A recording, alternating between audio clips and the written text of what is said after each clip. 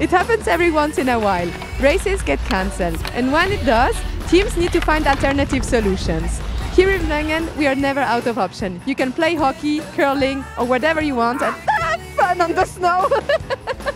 Boys and girls of all ages, welcome to Wengen!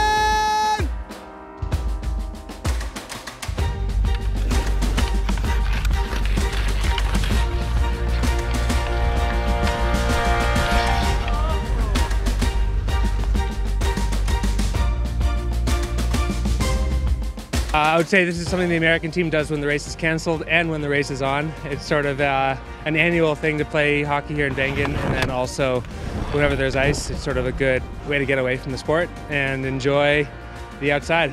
If you look at any hockey player that's never skied before, their ability to ski is immediate. They have an ability to arc and feel the turn, so we can look at this also as fun, but also in a way to get our legs in shape and to move forward.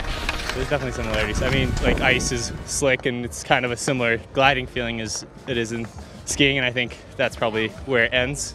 I mean, you watch some of these good skaters and they're pretty at a higher level, I would say, than us.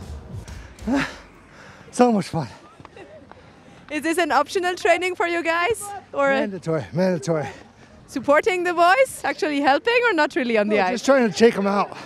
Take the little pukes out.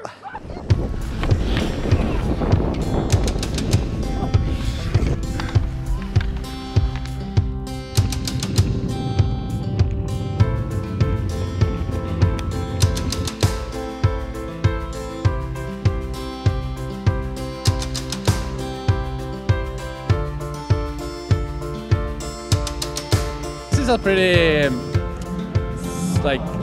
not that fast ice, and the surface, the hardness is the same, but yeah, it stops there. Falling on the ice on the soft track could be actually pretty soft. This is.